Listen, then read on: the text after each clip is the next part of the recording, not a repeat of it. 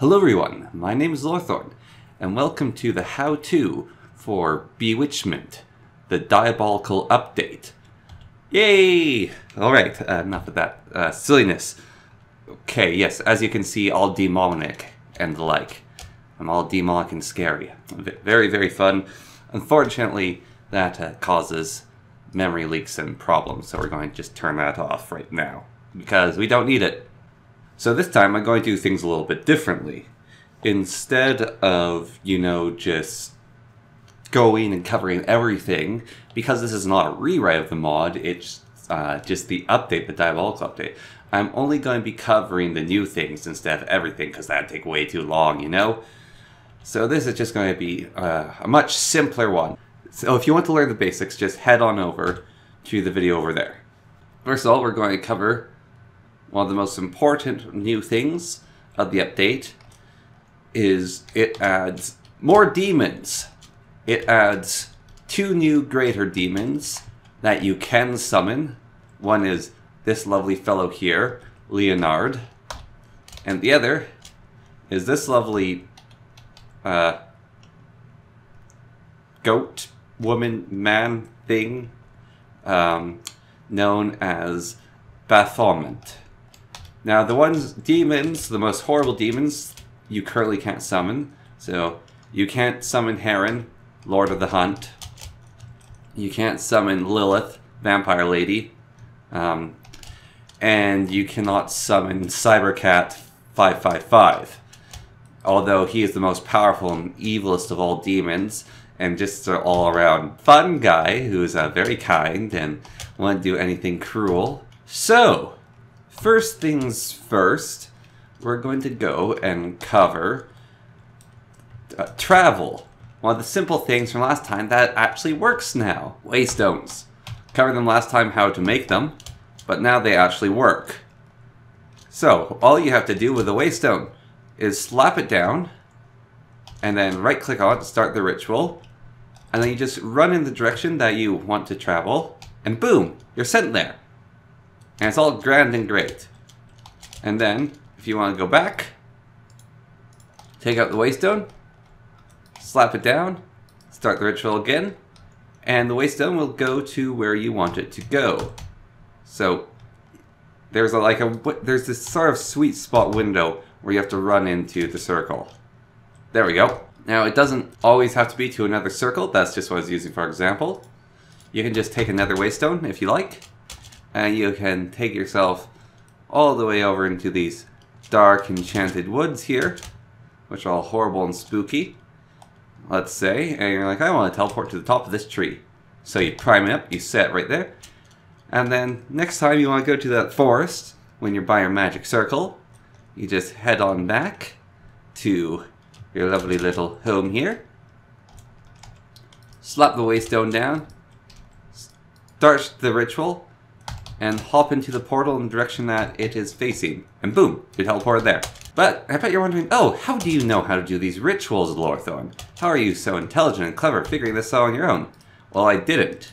I used the wonderful guidebook provided by the mod, which has all the necessary information in it besides the stuff it doesn't, but we'll ignore that for now.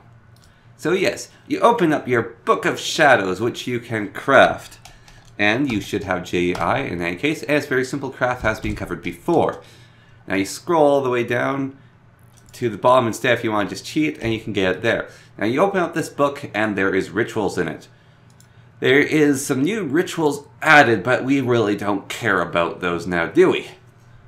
So, the teleportation though, this is, you can use a waystone or a tag lock. So, if you have a tag lock of someone, you can teleport your way over to them. That's pretty fancy.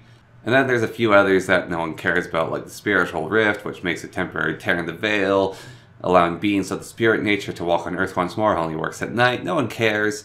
And then there's a few others, like World Manipulation, wherein you can make it sunny, you can make it moony, you can make it timey, you can make it deluge-y, so you can make it rain and stuff, sun, all that lovely stuff. And then you can conjure, which perception makes entities glow. No one cares about that. Coolest one is revealing. You can make a magic light lantern, Rising Twig's also pretty nifty. So, what else has changed? What is new? What do you need to know? Well, there is a new kind of tree out there. Very lovely tree. This tree is a dragon blood sapling. You slap this sucker down, you get some bone meal out there. Oh, some good old bone meal. Not spelled with that many O's, let me tell you that. And you grab your bone meal, and you slap it onto that thing, and you continue slapping it, and boom! You get this weird shaped tree. This tree has replaced the old Chungus tree. Can't even remember his name, it's so unrememberable. Now what can you do with this tree? Well, you notice this one's covered in cuts, and it's vomiting out these lovely little chunky blood things. So you take yourself a booline. This item that no one uses. It is a part of the mod though. It has a recipe, emeralds, or any sort of gemstone with silver. Can be used to harvest plants. But you get this lovely little booline. And you walk up to the tree, and you go, ha-ha, and you slash it. And you can slash it all up. Every once in a while, the tree will vomit out this dragon blood resin. Very important stuff, useful later. We'll cover that. Now then, the formula for the powering of the altar has been revealed. So, the altar power has 4 different kinds of thing you can place on that are useful. Once you've placed the best kind on, there's no point putting copies on. So, there are swords, which are an anthem, which is this thing. Anthem's the best one to use. So you can slap that on and it'll increase the power. Then there is another category. I can't remember what the category itself is. I think it's... I can't remember. Anyways, the best thing from this category... Oh yes, the gems category and all that good folly rot. Probably. But anyways, the best thing from that category is the filled goblet. It will offer the most power. Then skulls, you can slap any sort of head or skull on. I have a little wither skull here. And so there's a skulls organics category. And then finally there is the candlestick, chandelier, all that stuff, good category. And the best one for here is the end rod, although candles do work as well. However, those do not provide much power. They'll add multipliers and they'll definitely give it a boost. But what you truly need is plants. Lots and lots and lots of plants. Variety is better than many of the same kind. So as you can see, there's tons of variety here. Some that spreads. We got these lovely little candle plants, flame plants, some flowers. We got smash moss. We got every single kind of tree, and some that don't come from the mod packs. These are from baubles, which we just have, or whatever it's called. Not baubles, quirks. These are from quirks, these trees. But anyways, any kind of tree, any kind of plant, as long as it's modded or not, just as long as it has the plant tag, works for the old altar, and it'll give you some power. Now, the most power you'll need is probably 2,000. I may be wrong, but if you need more, just add more variety, more trees. Get a mod that gives you tons of variety, like Botania. Botania is a brilliant mod. It will offer you tons and tons and tons of various different plants and power and all that good stuff you need. So now that you know how to power your altar, let's move on to another exciting feature, which is the gear. We have new kinds of gear. New kinds of witch gear. The old kinds of metal gear I never covered. But yes, we've got new kinds of gear. So there is the boring old witch's robes. However, they've got some new modeling stuff added to them. They got the creepy cowley hood. Now to make this all nice and proper, we're going to go to my skin settings. We're going to turn off everything. And then you're going to be truly terrified by my model. Egads! They're so dull and boring. What happened to them? Well, ignore that. Anyways, we are going to put on, and bam, we got spooky, scary, culty roby dopes, which are nice and lovely, make you look like a proper witch in a cult. If you don't like the hooded cowl aspect, you can, of course, always go for the witch's hat, which is the regular old boring rigmarole. But if it's your thing, then it's your thing. But yes, you got the nice, lovely skirts. You got everything going for you. And now the hat no longer causes the weird thing to occur, which it gives you that sort of weird outline to your clothing that you're always wearing a cover on top. So there is that now. But there is more. There is always more. There is new kinds of robes. So if you're like, oh, I don't want to be a basic boring witch, then you can be an alchemical witch. You get your alchemical gear. It's all nice and alchemy-ish. If you don't like the alchemy hat, you can go for the cowl. It comes in both styles. It's very lovely. From the back, you can see it's got that nice little hoodie knobbly thing coming off it. But it's a very nice outfit, good for all weathers. If you're feeling a little more like you're in tune with nature instead of alchemy, and you want to be a fairy pants and some sort of dryad freak, you can go and wear the naturey clothing, which is all magical and fairy-like and helps you with plants and stuff, and we'll cover that later. Right now we're just doing a fashion show. So yes, it's very lovely. From the back you can see there's a giant book in the way covering any details. That is from a different mod. There we go. From the back you can see it's very nice, very nice. Nice, pretty outfit. But if you want to wear the true winner's choice of an outfit, then you want the besmirched stuff. It is lovely. It is evil, it's demonic. It helps you trade with demons. It's got a nice flow to it. It's got a nice color scheme to it. Look at it from the back. There's no patterns on it. It's got little flames around. It is the best gear ever. It is the best outfit. You should definitely wear it. It only requires human blood to make. Wait, what? Don't mind that. You can use certificates. That works as well. Or other players if you're playing multiplayer. It is the best gear you can wear. Alright, now what does all this stuff do for you? Well, if we go and look in the book, we can slowly flip over to gear, and we can see various different witches' robes. Oh my goodness. Let's cover the first one we talked about, the witches' robes. What do the witches' robes do? The witches' robes are perfect clothing for practicing witchcraft. While rather mundane on their own, these robes can be modified to be all special and witchy-pooey. However, if you feel like spicing up, you can get the alchemist attire. By using witches' stitches and stitched silver wool, impregnates the elements fumes in normal robes, increasing the wearer's proficiency with brews. Extra brews and cauldrons, both boosting their own brews and decreasing negative effects from potions inflicted upon the wearer. So if you're into potions and bubble, toil and trouble, get yourself a set of lovely alchemist wear. If you want to go naturey, you can get the green witch's robes, created by carefully sewing blue wool and living plants to the traditional robes using pure flagellants. It imbues the robes with a life-boosting wear when in nature, and allowing them to better sympathize with spirits of nature, granting knowledge of plants and being able to increase crop yields. So this stuff will make you more planty. Now, how do you craft these things, you're asking? Well, I will tell you, ignore these things, we'll talk about them later. So how do you craft these things? Well, it is a very simple process. You must go over to your friendly spinning wheel. Now, the spinning wheel itself will require you to make all sorts of lovely magical thread, such as Witch's City, which requires liquid witchcraft and string, but we've covered that before. However, to craft the new robes, what you must do is you take yourself ordinary witch's gear, which we have here, and you take the required ingredients. Instead of using a crafting table, you slap them into the sewing wheel. And the sewing still start working. There's no animations for it as of yet, but that will probably be changed in the future. And it will start spinning away, and bam, it will make you the new gear, which is lovely. So that is how you get yourself witch's gear. Now, string, though, has more uses than just witch's gear. Oh, yes, indeed. It can make all sorts of new and exciting things. And finally, after long waiting, has come out with the most demonic and evil of things, the puppets. Look at all of them. There are so many different types of puppets. They're so lovely, so brilliant, so simple, and yet complex. Everyone loves themselves some puppets. How do you make yourself a puppet? Well, to make yourself a puppet, you have to get yourself some Spanish moss. Spanish moss can be found in swamps. There's no swamps around, so I can't show that off. But besides that, you need to get yourself some living spirit string. That requires you to get golden thread, oh my goodness. So you have to spin literally straw into gold, which is a lovely thing to do. And then, of course, you need some witch's stuff. Ectoplasm, easily gotten. You can figure that out for yourself. Spanish moss, you just need to find it. And then, you need a little bone needle right over here. How do you get this thing? Well, you just use flint and some bone. Very simple if you have just enough items to figure this out. And then, from there, you can get puppets.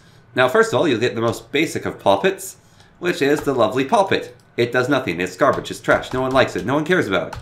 However, with this thing, you can do all sorts of lovely mischief and shenanigans as long as you have yourself taglock kits.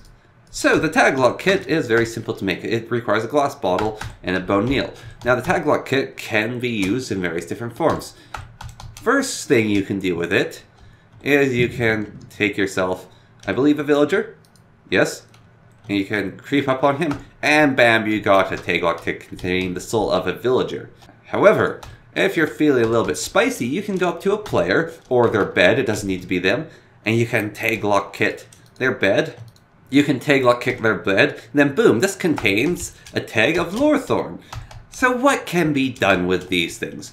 Well, if you go back over to your poppet shelf, and you go, alright, what kind of poppet do I want today?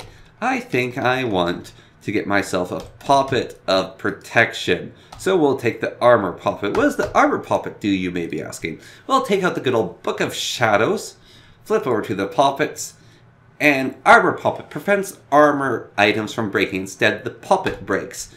But it's like, how does this thing work? How can I make it protect me? Well, you simply take the tag lock kick, put it in your offhand, and you right click with the poppet in your hand, and then it gets bound to you. Any armor you wear will be protected. But let's go through the poppets. So there's the boring poppet of armor protection, tells you how to make it, can be made in craft deal. Tool poppet, same idea. It's less of a work in progress than that armor poppet. The binding poppet slows those who attack you. Isn't that interesting? So you can protect yourself with it better. Poppet clumps this. The target has a chance to make their attackers drop their weapons. So if someone attacks you, they get butterfingers. Oh, death protection poppet protects you from death just once. We don't die. Instead, it just breaks and we're very weak for a while. So, as you can see, they are quite effective in protecting you. Now, other poppets do include one that just reduces falling damage, probably would be more useful than saving your life. One that stops fire. One that protects you from drowning for a short while. Ooh, fun. One that reduces starvation damage and feeds the user a little bit. And lower damage from vampires and werewolves. Ooh, exciting. I bet there's vampires and werewolves in the game because of this showing up. And then over here we have the spirit protection. It protects you from ghosts and black hounds. Then a vampire poppet. Ooh, more vampire stuff. What's this all about? Oh, it just redirects damage you take to whoever it's bound to. Must be carried in inventory. Meh. Then we have the voodoo protection poppet. It protects you from voodoo poppets and vampire poppets. And then we have the poppet of wasting. Induces hunger in whoever attacks the owner. But finally we have the voodoo poppet. Bound to a target, right click with bone needles in your inventory and it'll deal damage to the said target. That is all. It cannot be used to light them on fire or anything else fun or remotely interesting. You can't push people about, but they are probably going to add those in the future. If not, I will be sad. But as you can see here, we got ourselves a lovely voodoo poppet of ourselves. We got ourselves a needle here. And as you can see, you just right click with a bone needle in your inventory and it starts killing the person. It's quite a brutal thing. Alright, so that's the voodoo poppets done for you. And you can store them on shelves and they'll still be active on the shelves except for the ones that require them to be in your inventory, like the vampire poppet shelf, I believe. Whew! Next thing's next. The braziers, a lovely new addition to the game. Now what the heck are these things? Well, the braziers are a lovely new, brave new addition to the game. How do you make a brazier? Well, if you go to the Book of Shadows, yet again, and you go to devices, click on the braziers, this is how they're crafted. It requires iron, silver, otherworldly tears, and nuggets. We have that over here on this nice, lovely little display, and you can get yourself a brazier. Now what's the brazier for? Well, the brazier is for giving you special magical effects, and it creates smoke. So you can get yourself some vitality, some deftness, invigoration, cat's eye, ooh, fullness. And also you can use braziers to empower braziers. So they basically give you potions effects without the potions. Now to do this, you will require the said ingredients. One of those such ingredients is these flowers, salt, potatoes, and elderberry. However, we don't want to do that one because it's boring. We're going to throw those away. And we're going to take the one on top it. However, all things in the brazier require dragon blood resin. And of course, you need to be able to light the braziers on fire. So we will get ourselves a simple flint and tinder. The flint and tinder is definitely a required part. So you go over to your brazier and you slap everything you want into it. So this one will make us quicker. And you light on fire and it starts puffing out smoke. And you're like, oh joy, it's puffing out smoke. Wait, why aren't the effects happening? Did I do something wrong? What's going on? Well, yes, you are doing something wrong, because if you read the down instructions, you will find out that you need to go to sleep. while this is all going on. So you sleep next to your brazier, taking those nice incense and fumes. Breathe them in, and then bam! You've got yourself a little bit of speed, a little bit of hoppiness, and it will last for 10 minutes, which is a decent amount of time. You can improve the effects and all that stuff with the braziers. But that is not the only things braziers could do. However, we are not going to cover them in this current moment. Well, that's the end of that video. I hope you enjoyed. I will be sure to catch you all in the next one. So stick around and it will be out sometime. Goodbye.